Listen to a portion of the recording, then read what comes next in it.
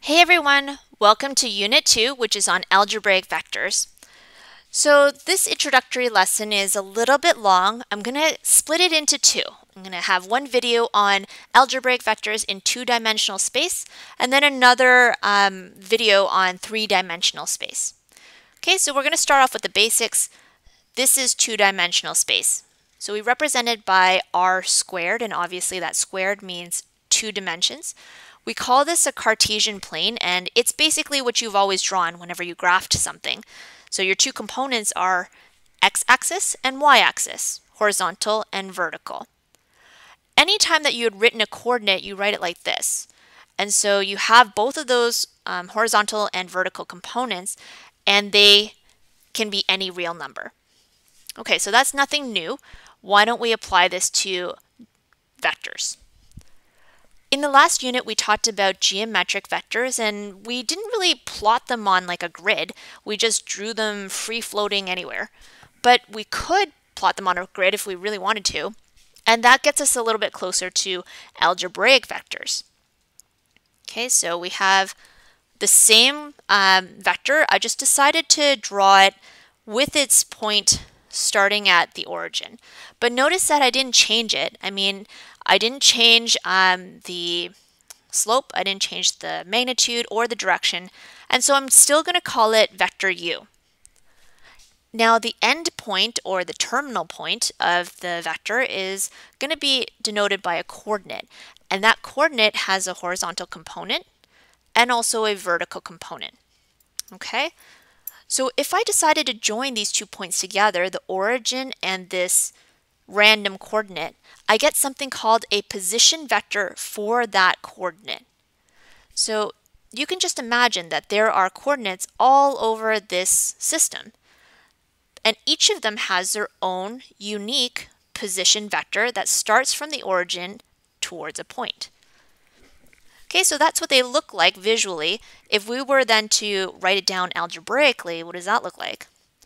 Okay, so for example, if I have something like this, 3, 4, you would be like, oh, that's just a coordinate. 3 is like here, and 4, obviously this is not to scale, but 3 is over here, and then you're going to go 4 up, so this point right here is 3 and 4. Well, you'd be right, but that point has a unique vector that starts at the origin and then is called the position vector. So this is how we write it as well to describe the position vector. And you're going to be like, okay, so how do we tell the difference? Well, it's really hard to. They're both going to be written as this with round brackets and like a comma in the middle. And it could be the point, it could be a vector. You're just going to have to read the question and kind of figure out which one you think they're talking about. It's not too hard. You guys can figure it out. Okay, so in the past, we had talked about vectors having some characteristics, like they're described by their magnitude, but then they also have a direction. So the magnitude is how long is this vector, and then the position, sorry, not the position, the direction is along the x-axis, so 0 degrees, very similar to when we were talking about like the cast rule and grade 11 stuff and like advanced functions grade 12 stuff.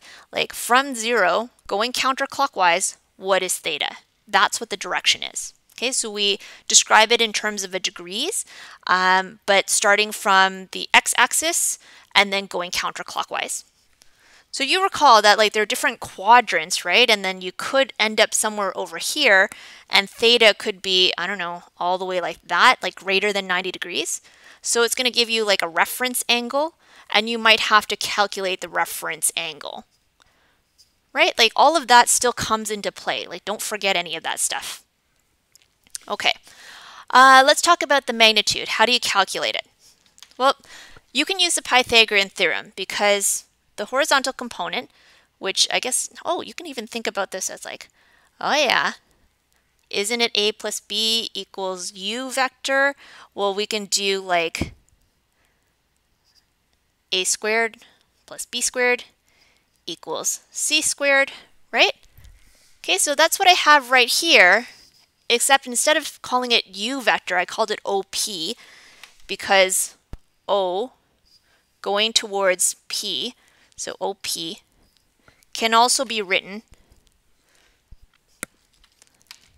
like this with one letter, right? So I'm going to go back and forth between the two, but basically OP is the same as U, and you can just write it in Pythagorean Theorem and figure out what one length of U is going to be, which is a squared plus b squared, all square rooted.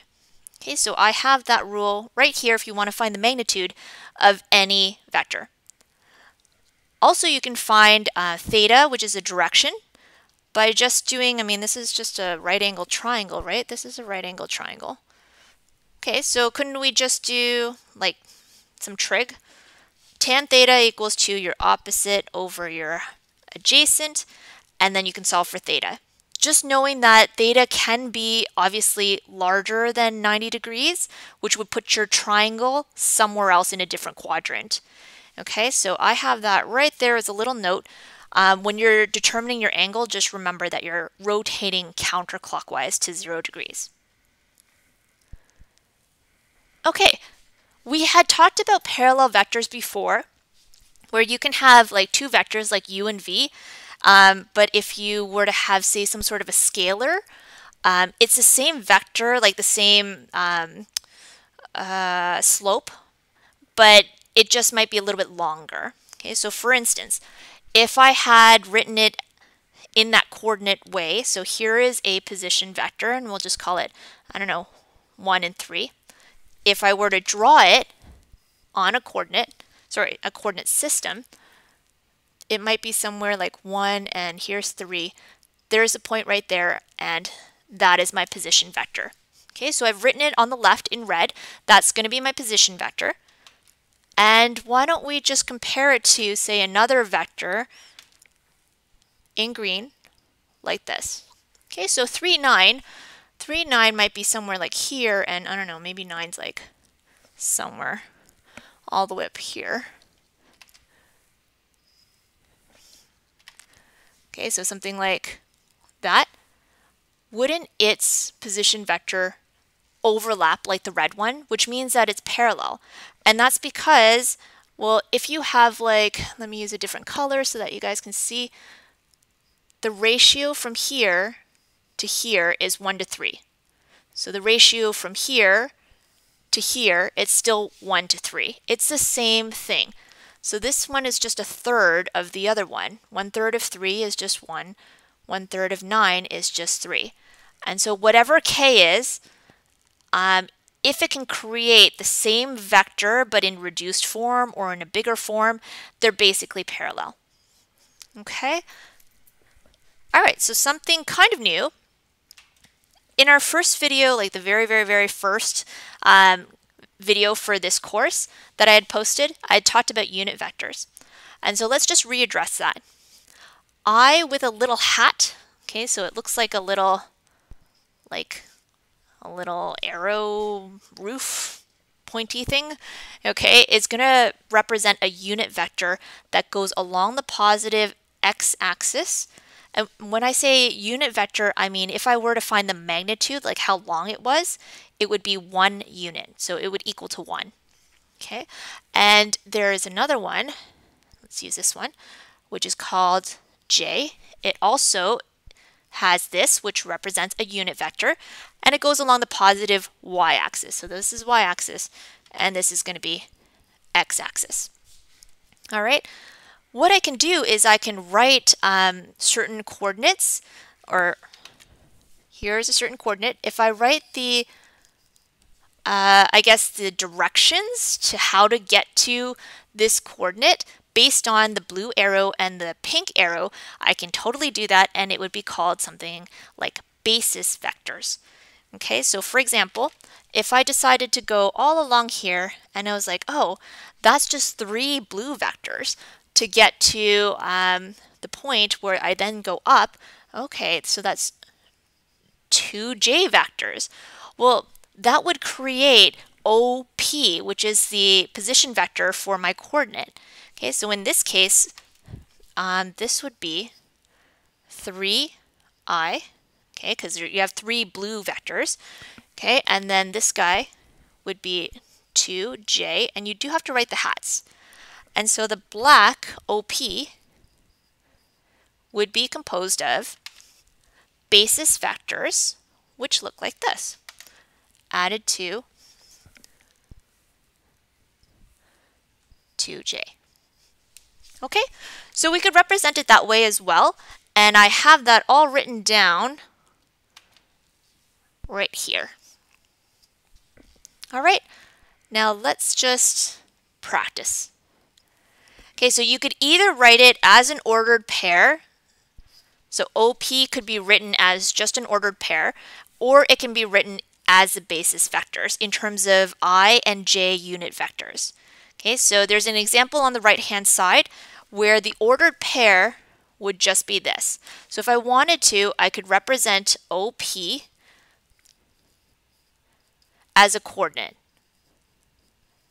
Okay, so a coordinate pair, or sorry, an ordered pair, or I could write it in terms of each of the unit vectors. And so the unit vector for I looks like I'm going negative I, so the opposite vector, but still one unit.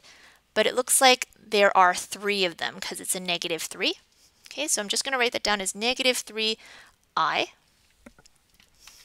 plus, and it's always going to be a plus because you're going to add it to the vertical component, which looks like it's going, oh, I didn't make that long enough, all the way down because it's 2. Okay, so negative 2j to make your OP, okay, which I'm then going to write instead as negative 3I minus 2j. All right. So that's just the intro to two-dimensional, what am I trying to say?